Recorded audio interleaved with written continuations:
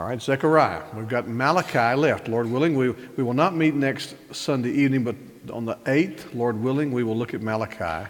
We will close the Old Testament, 39 books. It's hard to believe that we've made it through that much. We thank God for that.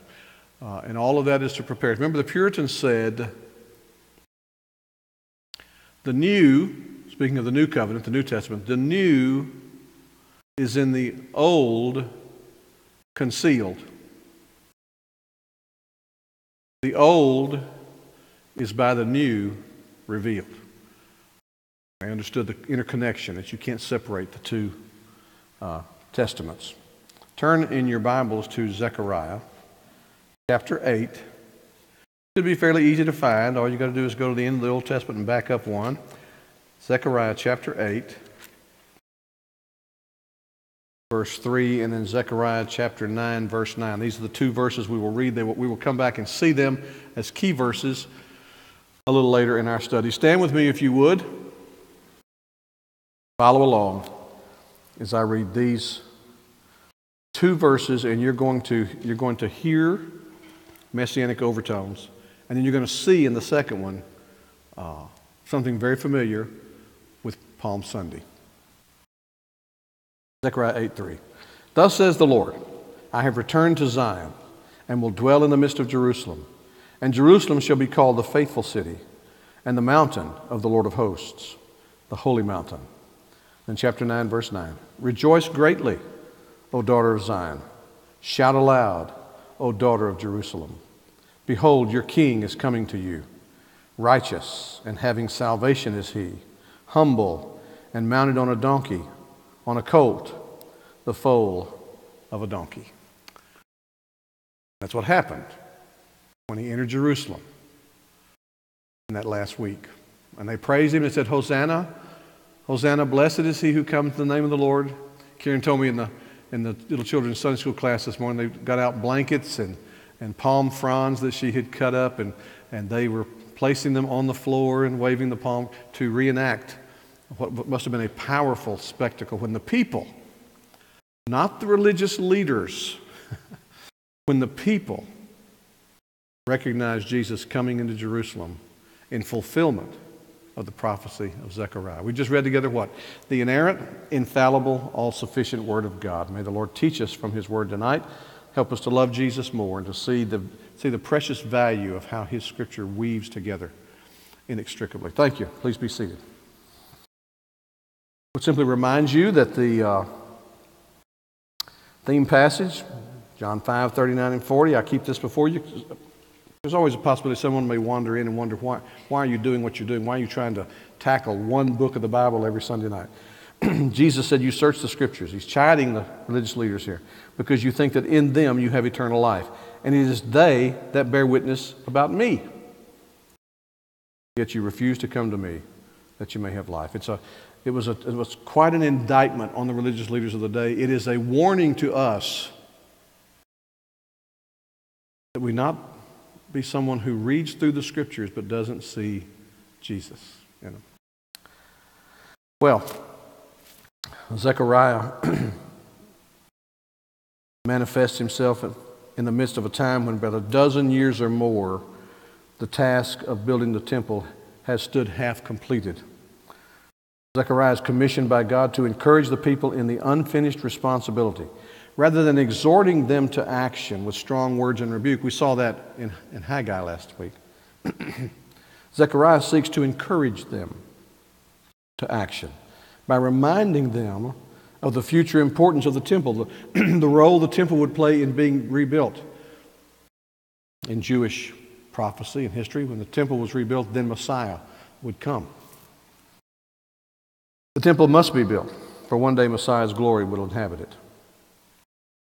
Zechariah made it plain that the future blessing is contingent upon their present obedience, that they could not look forward to what God had promised if they were not themselves willing to put themselves in the practical outworking of His providence. They're not simply building a building, they're building the future. So Zechariah tried to use that to motivate them to enter into the building project with wholehearted zeal, for their Messiah was coming. Let's watch the video, the Bible Project video of Zechariah.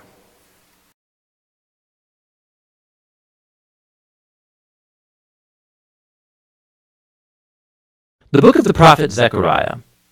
The book is set after the return of the exiles from Babylon to Jerusalem, and we're told in the book of Ezra that Zechariah and Haggai together challenged and motivated the people to rebuild the temple and look for the fulfillment of God's promises.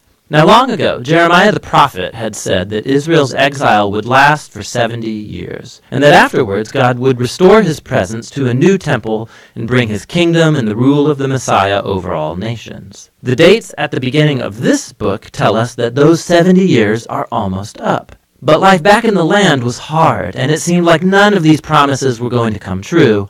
Why? And the book of Zechariah offers an explanation. It has a fairly clear design. There's an introduction which sets the tone for a large collection of Zechariah's dream visions, and that's concluded by chapters 7 and 8. And then this is followed by two more large collections of poetry and prophecy. Let's just dive in and see how the book works.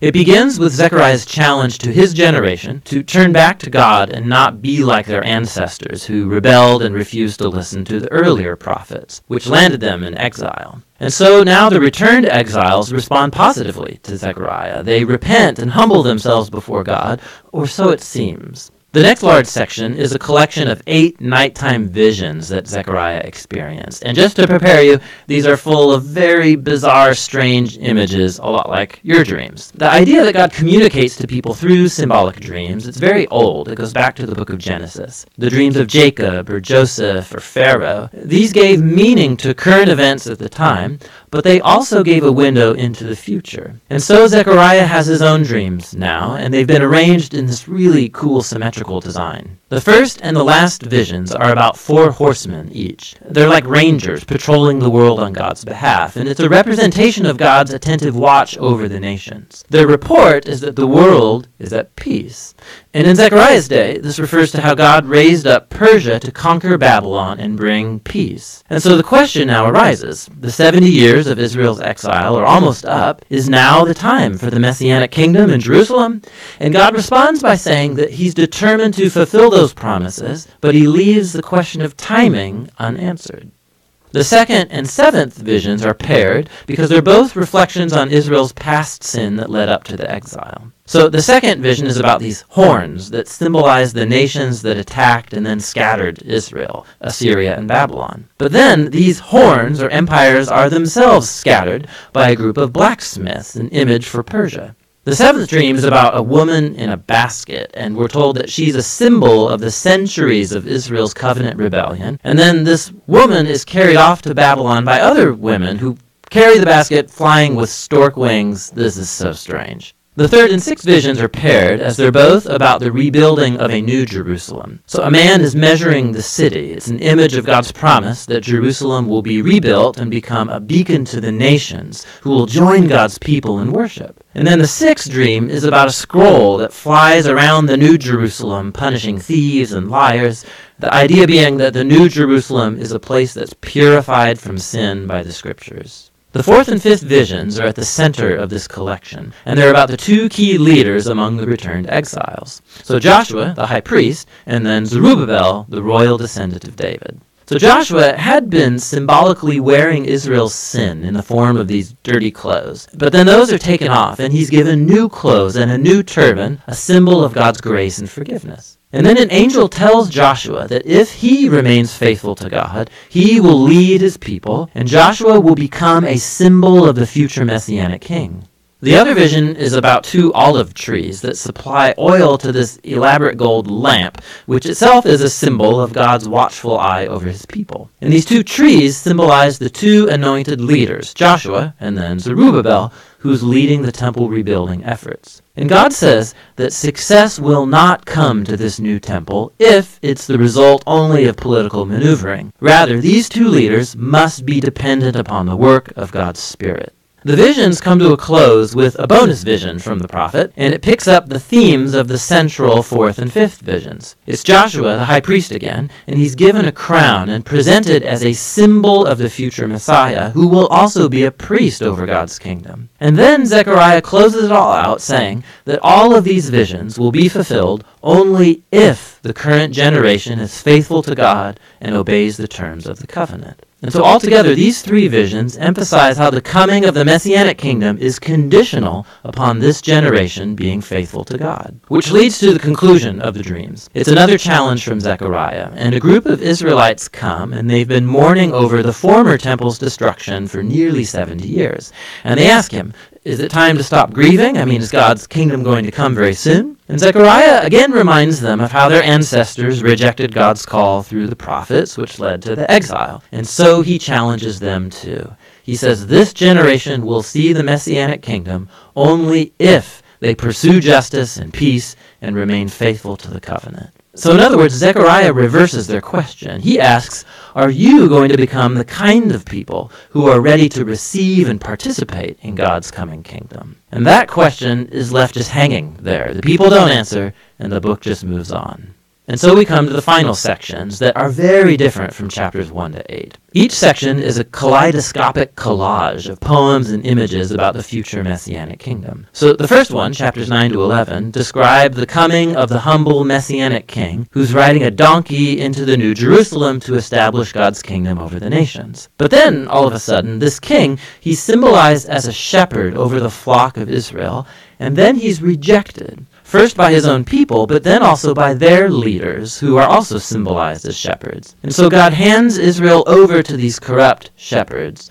And it raises the question, will Israel's rejection of their king last forever? In the final section, chapters 12 to 14, say no. It's another mosaic of poems and images about the future Messianic kingdom. And they depict the New Jerusalem as a place where God's justice will finally confront and defeat evil among the nations. It's very similar to the same themes in Prophet Joel or Ezekiel. But then God also will confront the rebellion within the hearts of his own people. He's going to pour out his Spirit on them, he says, so that they can repent and grieve over the fact that they have rebelled and rejected their Messianic shepherd. The final chapter concludes with the New Jerusalem as the gathering point for all of the nations. And then this city becomes a new Garden of Eden, and there's a river of living water flowing out of the temple, bringing healing to all of creation, and that's how the book ends. And so Zechariah just leaves you to ponder the connection between chapters 1 through 8 and 9 to 14. And the point seems to be that this future Messianic kingdom of the book's second half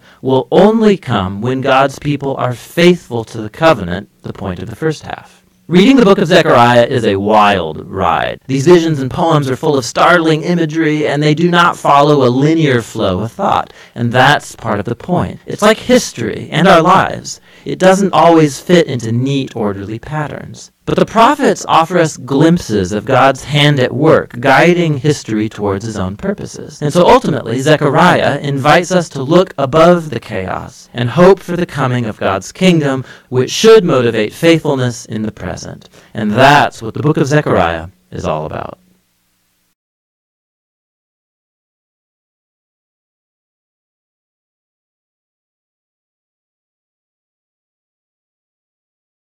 Another good summary. I hope you are having occasion to relate back to these videos on YouTube and watch them. They're very good, concise, graphic. He uses a couple of tools there to not only let you hear what it's about, but see what it's about. And I think it helps you to get a handle on the books a little better. We'll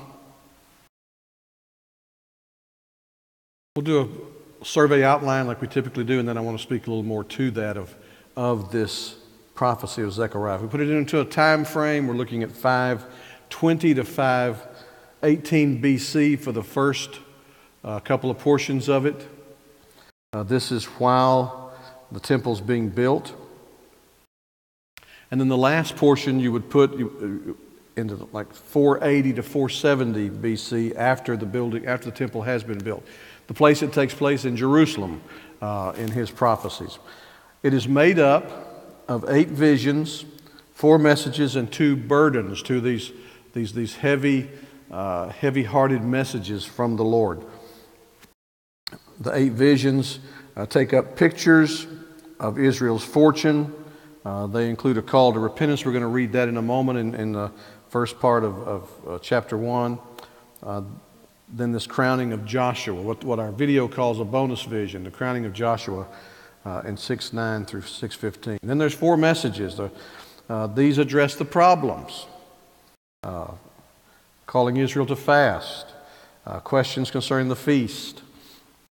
And then these 2 burdens finish out the prophecy. Chapter 9, verse 1 all the way to the end of 14. Have predictions to them about Israel's future. The first burden takes up a rejection of the Messiah. The second burden, the coming reign of Messiah. So let's look at this as it unfolds here. These first 8 chapters are written to encourage the remnant that is there while they're rebuilding the temple. The last 6 chapters, written after the completion of the temple, to provoke the people of God to anticipate Israel's coming Messiah. One writer said this. He said that Zechariah moves from Gentile domination to Messianic rule, from persecution that they've received to peace that will come with the Messiah, from an uncleanness as a mark of their generation to holiness. That's the movement he's challenging them to undertake. And so when you look at these visions, let's look at Zechariah 1:1-6 to see how the book opens, and then we'll look just briefly at the visions because I want to get to the messianic implications of this book, which is replete with those. Zechariah 1:1. In the 8th month, in the 2nd year of Darius, the word of the Lord came to the prophet Zechariah, the son of Berechiah, son of Iddo, saying, the Lord was very angry with your fathers. Therefore say to them, thus declares the Lord of hosts, return to me, says the Lord of hosts, and I will return to you, says the Lord of hosts. Do not be like your fathers, to whom the former prophets cried out, thus says the Lord of hosts, return from your evil ways, from your evil deeds. But they did not hear or pay attention to me, declares the Lord. Your fathers, where are they? And the prophets, do they live forever? But my words and my statutes, which I commanded my servants, the prophets, did they not overtake your fathers? So they repented and said, as the Lord of hosts purposed to deal with us for our ways and deeds, so he has dealt with us. Notice in this passage, this Lord of hosts keeps coming up. If you look at that in the Hebrew, it is Jehovah Sabaoth, not Sabbath, Sabaoth. Jehovah Sabaoth is the captain of the armies of heaven and earth. When he speaks in these imageries, and remember now, these people have been in captivity. Some have begun to return to rebuild the temple. But he is reminding them that he is the God of all the armies. And he can turn armies to fight for his people and defeat the enemies, or he can take up armies to defeat his people, because he owns them all. And so it's interesting to me that over and over this designation, the Lord of hosts, the Lord of hosts. And then you get into the visions.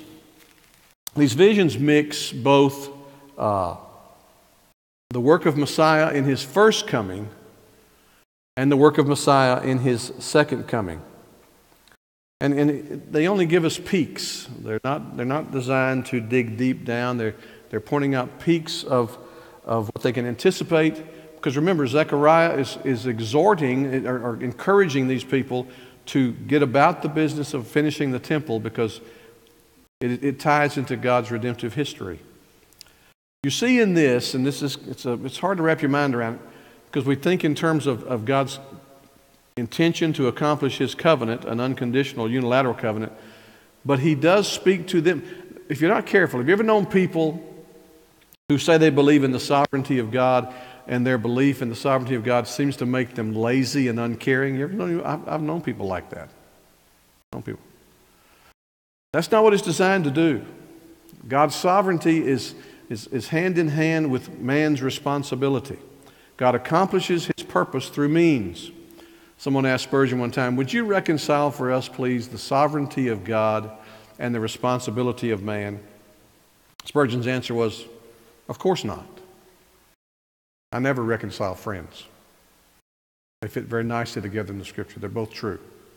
And so what you see this fleshed out in Zechariah, all these ifs. This is coming. If you obey, if you're faithful to my covenant, if.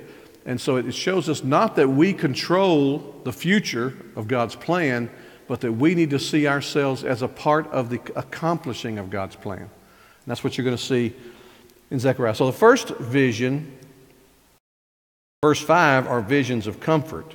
The last three of the warning of judgment. The first vision is the horseman among the myrtle trees. And we find this, he's going to help. He will rebuild Zion and his people. That's what, if you read verses 7 to 17 in chapter 1, that's what you're going to see. The second vision is four horns and the craftsmen. You saw that on the video, the four horns of the nations that had overtaken God's people, and then the craftsmen who come and they represent Persia to rescue them from their captors. Israel's oppressors will be judged. Zechariah 1:18 to 21. The third vision is the man with a measuring line. God will protect and glorify Jerusalem. He's measuring it, which means if he's measuring it, there is a future there. There are plans for it. Zechariah 2:1 to 13. The fourth is the cleansing of Joshua, the high priest. In such a way, Israel will be cleansed and restored by the coming branch. Joshua, of course, you would know this. This wouldn't surprise you. Joshua is the Hebrew for Yehoshua, which means God is my salvation. Joshua is the Hebrew Old Testament equivalent of the New Testament Greek Jesus. Remember Matthew 1:21, call his name Jesus, for he shall save his people from their sins.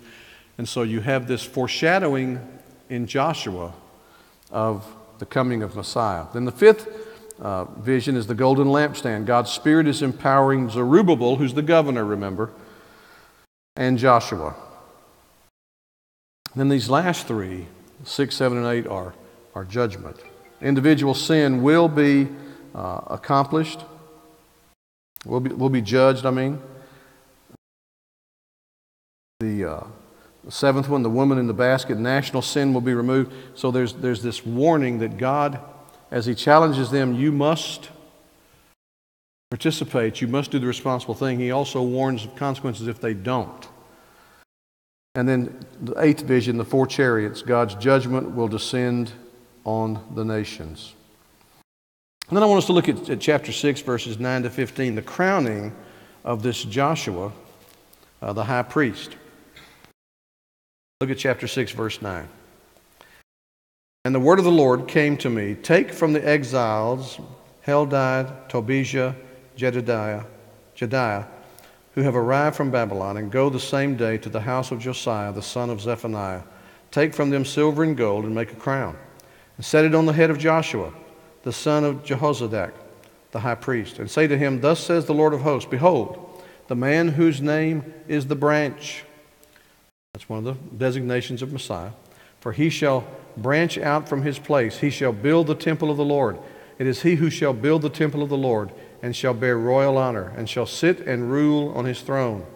And there shall be a priest on his throne, and the council of peace shall be between them both. And the crown shall be in the temple of the Lord, as a reminder to Helem, Tobijah, Jediah, and Hen, the son of Zephaniah. And those who are far off shall come and help to build the temple of the Lord. And you shall know that the Lord of hosts has sent me to you. And this shall come to pass if you will diligently obey the voice of the Lord your God. What do you see here? Joshua, the high priest, is given a crown. Jesus, remember, is prophet, priest, and king. We've looked at that. That's in the catechism, if you're working on the catechism. He teaches the will of God. Comes forth teaching. He sacrifices on behalf of the people and prays for them in his high priestly role. And he rules over them, defends them. So you have this blending together, this unusual.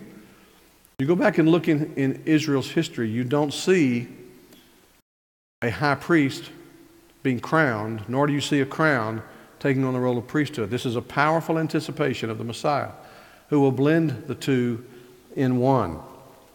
And so it anticipates the coming of the branch. who will be a king and a priest.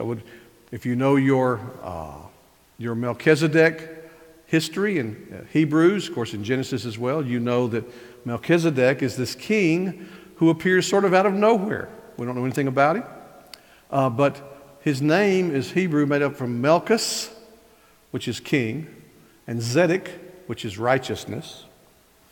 Melchizedek is the king of righteousness. He rules over Salem, Shalom, which is the Hebrew for peace. And we find out that this Melchizedek is a king and a priest. He's an early anticipation. But we don't know anything about him. We don't know where he came from. The fact that it says he has no beginning, he has no end. It's language used to give us a glimpse at Messiah, who has always been when he comes. So you have that powerful picture. Then you move from the 8 visions to the 4 messages, chapter 7 and 8. A question is posed. Look at chapter 7, verses 1 to 3. In the 4th year of King Darius, the word of the Lord came to Zechariah on the 4th day of the 9th month, which is Chislev. Now the people of Bethel had sent Sherazar and Regem-Melech and their men to entreat the favor of the Lord, saying to the priests of the house of the Lord of hosts and to the prophets, should I weep and abstain in the 5th month as I have done for so many years? In other words, should we fast or should we feast? Should we fast or should we feast? And so these 4 messages that the prophet Zechariah gives are in response to that. He rebukes them in chapter 7, verses 4 to 7 for what he would call empty ritualism. He reminds them of the history of disobedience, chapter 7, verses 8 to 14.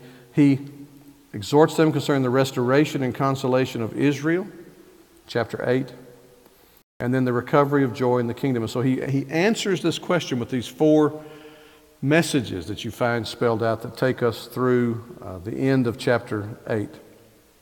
And then you have these 2 burdens that come up in chapters 9 to 14. The first burden in Zechariah 9 to 11 concerns the first coming of Jesus and the rejection of Israel's coming king. Alexander the Great will conquer Israel's neighbors but will spare Jerusalem. Look at Zechariah 9, 1 to 8. The oracle of the word of God is against the land of Hadrach, and Damascus is its resting place. For the Lord has an eye on mankind and all the tribes of Israel, and on Hamath also, which borders on it. Tyre and Sidon, though they are very wise. Tyre has built herself a rampart, and heaped up silver like dust, and fine gold like the mud of the streets. But behold, the Lord will strip her of her possessions, and strike down her power on the sea. She shall be devoured by fire. Ashkelon shall see it and be afraid. Gaza too, and shall writhe in anguish. Ekron also, because its hopes are confounded. The king shall perish from Gaza. Ashkelon shall be uninhabited. A mixed people shall dwell in Ashdod, and I will cut off the pride of Philistia. I will take away its blood from its mouth, and its abominations from between its teeth. It too shall be a remnant for our God. It shall be like a clan in Judah.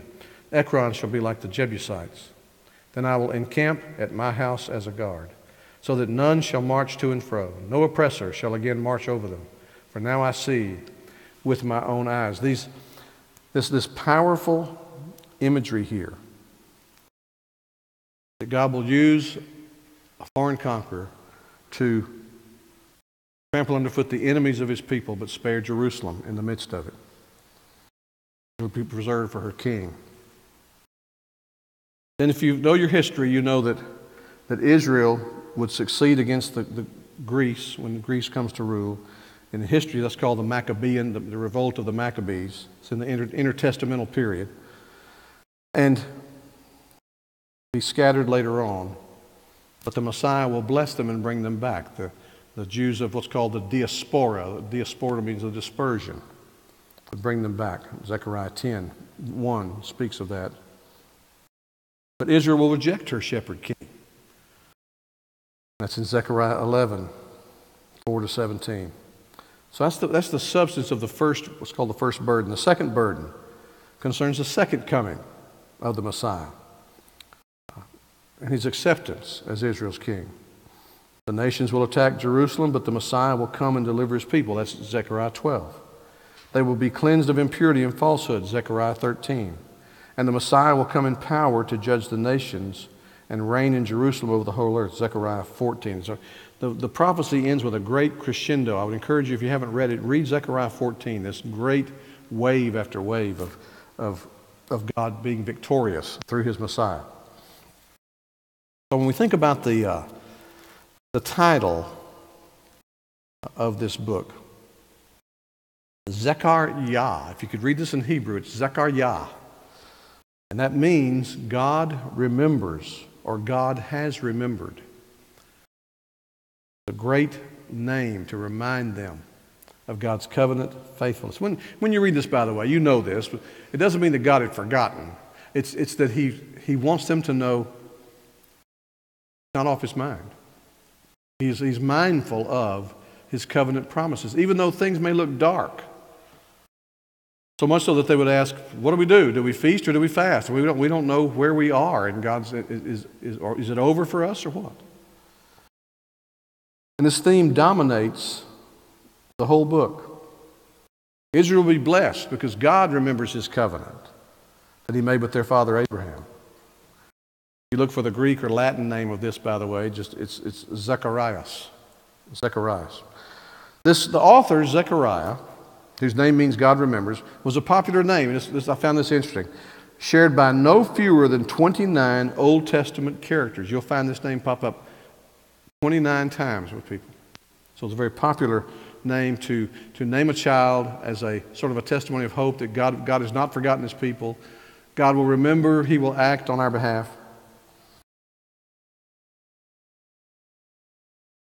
Like his predecessors, Jeremiah and Ezekiel, Zechariah was of priestly lineage.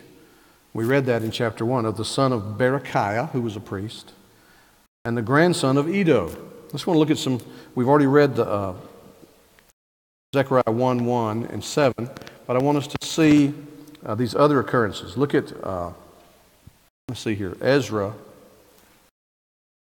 5:1. So we're going back a ways.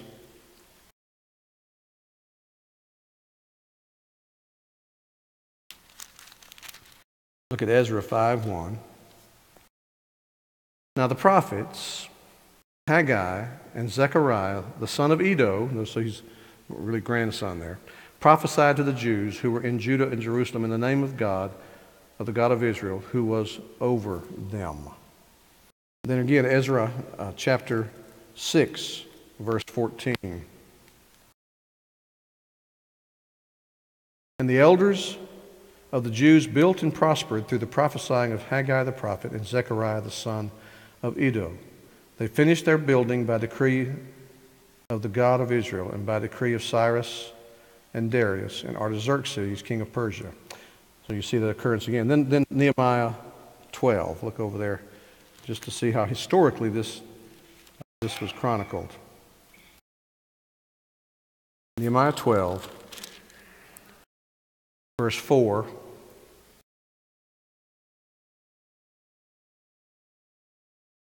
We'll pick up in verse 1. These are the priests and the Levites who came up with Zerubbabel, the son of Shealtiel, and Jeshua, Sariah, Jeremiah, Ezra, Amariah, Maluk, Hattush, Shechaniah, Rehum, Meremoth, Iddo, Genathoi, Abijah, Mijamin, Maadiah, Bilgah, Shemaiah, Joarib, Jediah, Salu, Amok, Hilkiah, Jedediah. These were the chief of the priests, and of the brothers of the days of Jeshua. This is reference to Iddo there.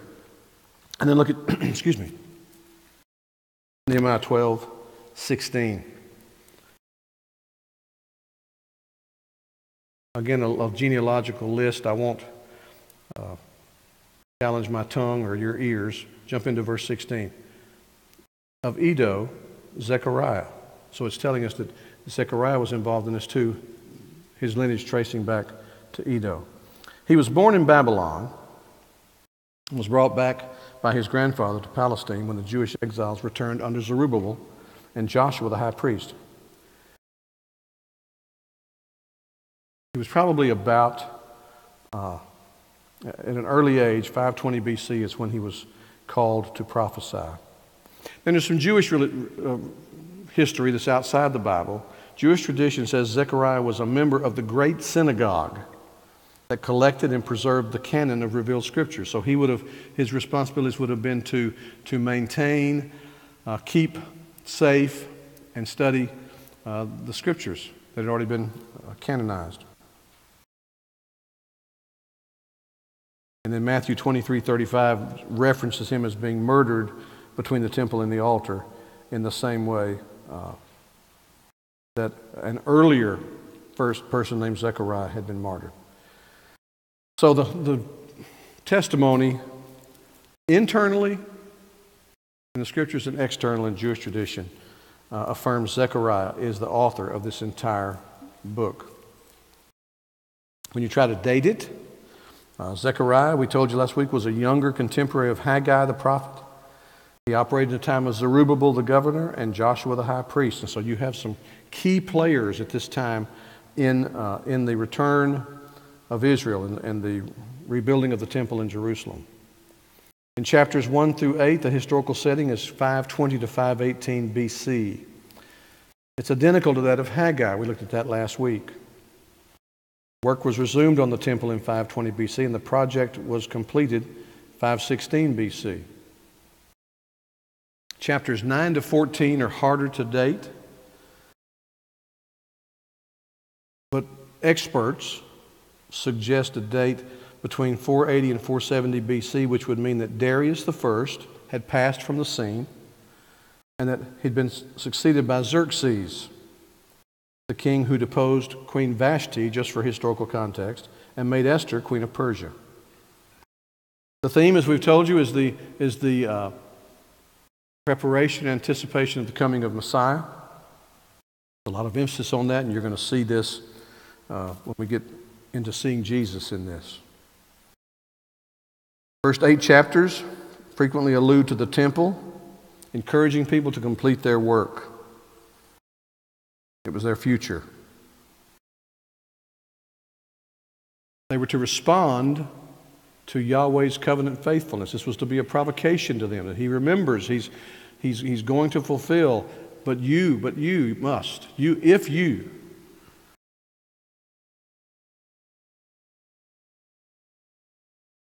What are some keys to Zechariah? Well, the key phrase is preparation for the Messiah. We use that in our title tonight. Key verses we've already looked at. We'll read them again. Zechariah 8:3, "Thus says the Lord, I have returned to Zion and will dwell in the midst of Jerusalem, and Jerusalem shall be called the faithful city and the mountain of the Lord of hosts, the holy mountain." It's the idea there that the city will be recognized as faithful, the mountain recognized as holy, is that God is moving, something is significantly changing. Of course, we know in chapter 9, verse 9, "Rejoice greatly, O daughter of Zion. Shout aloud, O daughter of Jerusalem. Behold, your king is coming to you, righteous, and having salvation is he, humble, and mounted on a donkey, on a colt, the foal of a donkey." Seemed unusual when it was said. But when the day that you and I recognize as Palm Sunday occurred, it had to really stir the people and completely jam the frequencies of the religious leaders.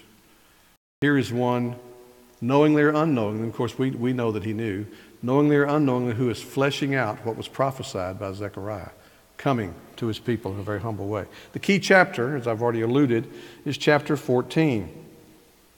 There's a tremendous climax.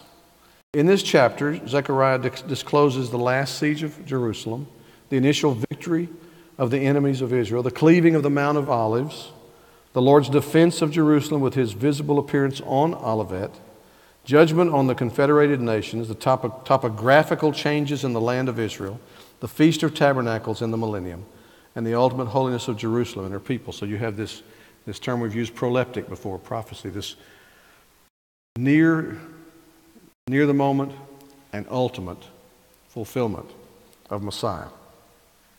Now, so where do we see Jesus in Zechariah? Well, we know in Joshua the priest, a powerful prefiguring of the Messiah.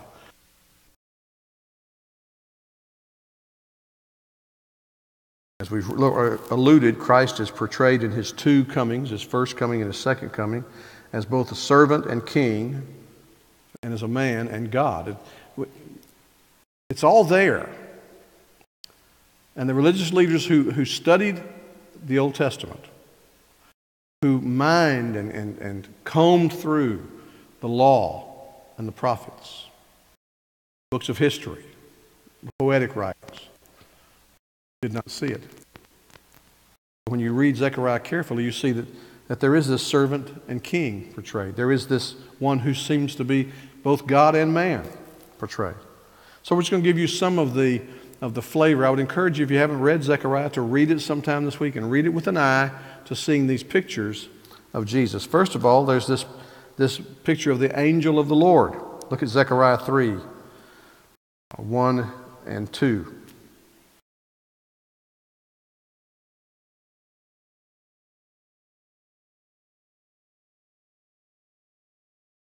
Get over there, back over there.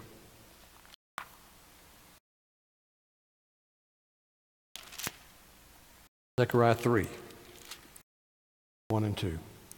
Then he showed me Joshua, the high priest, standing before the angel of the Lord. Remember, this word angel is the word, can be actually describing an angelic winged being, but is also the word for messenger. The messenger, one of the descriptions of Jesus, he's the messenger of the Lord, the messenger of the covenant. And Satan standing at his right hand to accuse him. The Lord said to Satan, "The Lord rebuke you, O Satan. The Lord has chosen Jerusalem. The Lord who has chosen Jerusalem rebuke you. Is not this a brand plucked from the fire?" Now Joshua was standing before the angel, clothed with filthy garments. And of course, this is when the scene, of course, when Joshua will ultimately put on priestly garments. Then there's this in the same chapter, chapter 3, verse 9, the stone with 7 eyes. So you see Jesus in the picture of the angel of the Lord. Let's drop in at chapter 3, verse 8. "Hear now, O Joshua, the high priest, you and your friends who sit before you, for they are men who are a sign. Behold, I will bring my servant, the branch." Again, that's another description of Messiah. "For behold, on the stone that I have set before you, Joshua, on a single stone with 7 eyes." If you know your Hebrew numbers, 7 is one of the numbers of completion. This all-seeing eye talks about.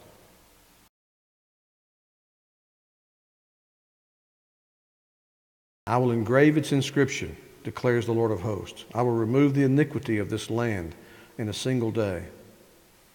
In that day, declares the Lord of hosts, every one of you will invite his neighbor to come under his vine, under his fig tree." One of the features of Zechariah is this great hopefulness that when Messiah arrives, that he will not just bless the Jews, but he will bless all through his blessing upon his people. This is one of those pictures.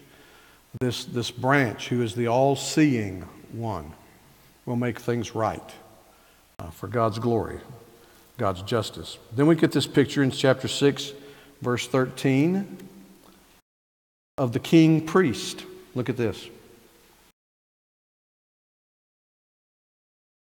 Again, we'll pick up. We want to maintain context. And I read this earlier about Joshua, but listen to it with lenses to see Jesus.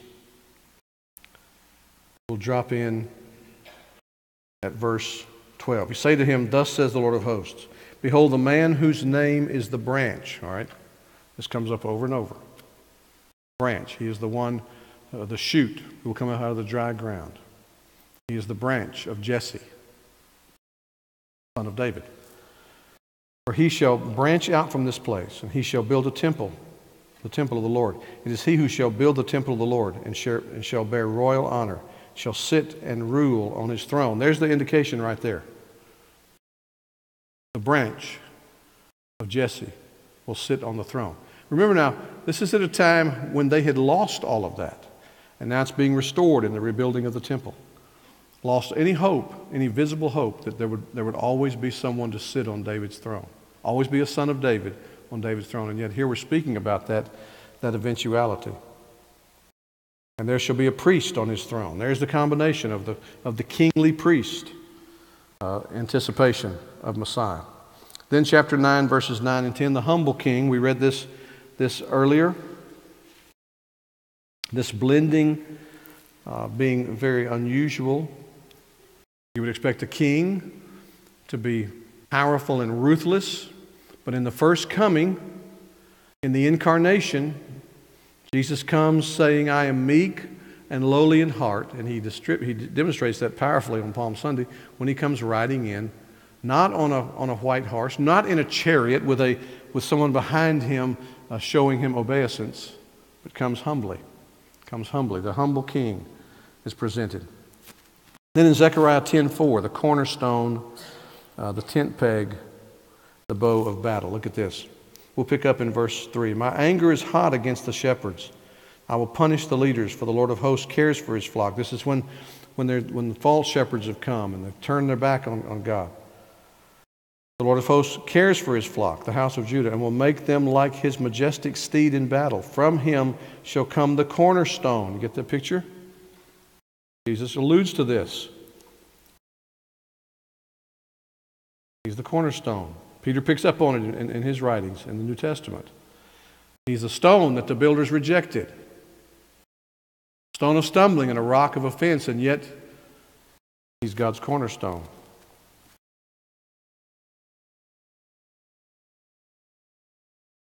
From him the tent peg, from him the battle bow, from him every ruler, all of them together. They should be like mighty men in battle, trampling the foe in the mud. In other words, he will be a victorious Messiah. He will come, put all the enemies of God under his feet. And he will anchor the tent peg. At one point in Jeremiah, you have this, expand the borders of your tents. And you read that passage, it's talking about how the day is coming when 10 men will lay hold of the skirt of the Jews, saying, let us go with you, for we have heard that God is with you. It's a great picture of what some call the latter rain, the great ingathering that will take place in the last days. He's the good shepherd who's rejected and sold for 30 shekels of silver, the price of a slave. Look at Zechariah 11, verses 4 to 13. Thus says the Lord my God, become shepherd of the flock, doomed to slaughter. Those who buy them slaughter them, go unpunished. And those who sell them say, blessed be the Lord, I become rich. In other words, he's talking about the false shepherds getting fat and wealthy off of the sheep. And their own shepherds have no pity on them. For I will no longer have pity on the inhabitants of this land, declares the Lord. Behold, I will cause each of them to fall into the hand of his neighbor, each into the hand of his king. They shall crush the land, and I will deliver none from their hand. So I became the shepherd of the flock, doomed to be slaughtered by the shepherd traders. And I took 2 staffs, one I named Favor, the other I named Union, and I tended the sheep. In 1 month I destroyed the 3 shepherds, but I became impatient with them. They also detested me. So I said, I will not be your shepherd. What is to die, let it die. What is to be destroyed, let it be destroyed. And let those who are left devour the flesh of one another. I took my staff Favor and broke it. In other words, God's favor is gone, annulling the covenant that I had made with all the peoples. So it was annulled on that day, and the sheep traders who were watching me knew that it was the word of the Lord. Then I said to them, if it seems good to you, give me my wages, but if not, keep them. And they weighed out as many wages, 30 pieces of silver. And the Lord said to me, throw it to the potter. Does that sound familiar to you? Potter's field in the New Testament. The lordly price at which I was priced by them. So I took the 30 pieces of silver, threw them into the house of the Lord to the potter. Then I broke my second staff, Union, annulling the brotherhood between Judah and Israel. The Lord said to me, take once more the equipment of a foolish shepherd, for behold, I'm raising up in the land a shepherd who does not care for those being destroyed, or seek the young, or heal the maimed, or nourish the healthy, but devours the flesh. So this is this back and forth with God having a controversy with those who were leading falsely in his name, and yet not leading people to him. And so there's this figure that comes up, 30 pieces of silver. thrown into the house of the Lord to the potter. And it's very reminiscent of what would happen when Jesus is betrayed by Judas. Then he's the pierced one. Look at Zechariah 12:10. And I will pour out on the house of David and the inhabitants of Jerusalem a spirit of grace and pleas for mercy. Other renderings, and a spirit of grace and supplication, begging the Lord for mercy. So that when they look on me, on him whom they have pierced, they shall mourn for him, as one mourns for an only child, and weep bitterly over him, as one weeps over a firstborn. Powerful image of looking upon the one they've pierced, the firstborn, God's only child. These powerful pictures. Then there's this cleansing fountain in Zechariah 13:1. On that day there shall be a fountain opened for the house of David and the inhabitants of Jerusalem to cleanse them from sin and uncleanness. You ever wondered? There is a fountain filled with blood drawn from Emmanuel's veins, and sinners plunge beneath that flood, lose all their guilty stains. It's powerful in hymnody based upon this picture of Jesus being the cleansing fountain. They will be cleansed from sin and uncleanness, and it will come at the expense of his life. The smitten shepherd who's abandoned. Look at Zechariah 13:7. Awake, O sword, against my shepherd, against the man who stands next to me, declares the Lord of hosts. Strike the shepherd, and the sheep will be scattered. Jesus cites this. I will turn my hand against the little ones. In the whole land, declares the Lord, 2/3 shall be cut off and perish, and 1/3 shall be left alive. I will put this third into the fire, and refine them as one refines silver. Test them as gold is tested. They will call upon my name, and I will answer them. I will say, they are my people. And they shall say, the Lord is my God. And so this smiting of the shepherd, the scattering of the sheep, and yet he will retain, rescue a remnant. And then the whole 14th chapter of this coming judge and this righteous king. Just look at the early part of it. Behold, chapter 14. Behold, a day is coming for the Lord, when the spoil taken from you will be divided in your midst. For I will gather all the nations against Jerusalem to battle, and the city shall be taken, and the houses plundered, and the women raped. Half of the city shall go out into exile, but the rest of the people shall not be cut off from the city. The Lord will go out and fight against those nations, as when he fights on the day of battle. On that day his feet shall stand on the Mount of Olives that lies before Jerusalem on the east, and the Mount of Olives that shall be split in two from east to west. So this figure of the Lord descending, the covenant God descending to fight on behalf of his people after they have been ravaged by their enemies. And it goes on and on. Look at verse 8. On that day living waters shall flow out from Jerusalem. We've seen that image before as we studied through the prophets, this picture of the city of God being a place where, when it's purified, waters will nourish the earth from there. The Lord, verse 9, the Lord will be king over all the earth. On that day the Lord will be one, and his name one. So you just read on down. Look at verse 29. Verse 20. And on that day there shall be inscribed on the bells of the horses, Holy to the Lord. The pots in the house of the Lord shall be as the bowls before the altar. And every pot in Jerusalem and Judah shall be holy to the Lord of hosts, so that all who sacrifice may come and take of them and boil the meat of the sacrifice in them.